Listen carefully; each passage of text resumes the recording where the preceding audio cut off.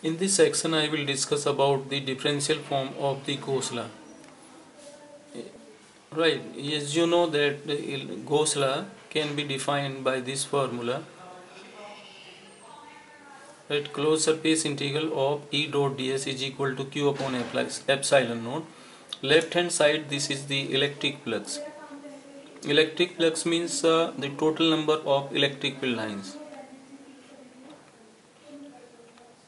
which are passes through a particular area,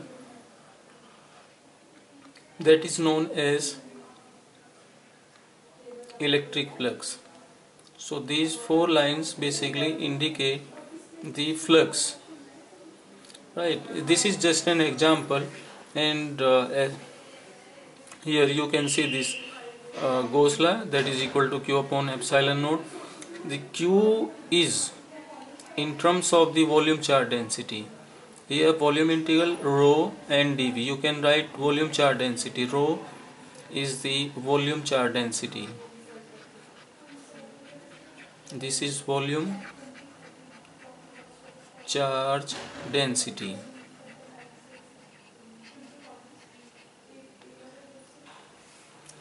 Right. Therefore, phi is equal to closed surface integral E dot ds is equal to 1 upon epsilon naught, and this value you can put here,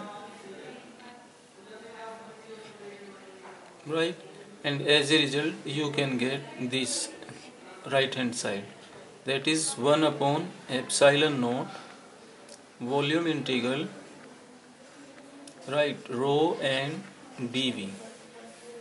Now what we have to do, you see here, this is the closed surface integral, this is the volume integral. So these notations indicate that we have to use Gauss divergence theorem. Right, Gauss divergence theorem provide a relationship between the closed surface integral and the volume integral, and you can see that E dot ds is equal to, this is equal to volume integral, right, divergence of that field.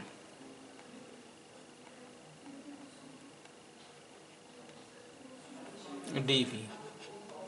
Right, so we have to use this Gauss divergence theorem. So you can see here that the left hand side here is equivalent to the volume integral of the divergence of that field. So here this value is taken from the Gauss divergence, applying the Gauss divergence theorem, and as a result the right hand side becomes as it is 1 upon epsilon naught. This is epsilon naught volume integral rho dV.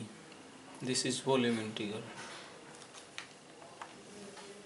Now you can compare both the side. Right now here is volume integral, this is also volume integral, divergence of P dV, and this is 1 upon epsilon naught rho dV. So by equating the both side, you observe that this volume integral divergence of E minus rho upon, see, rho is variable, right, dV volume of the conductor or any object if is fixed, then the rho, that is the volume charge density, can vary, so it can comes out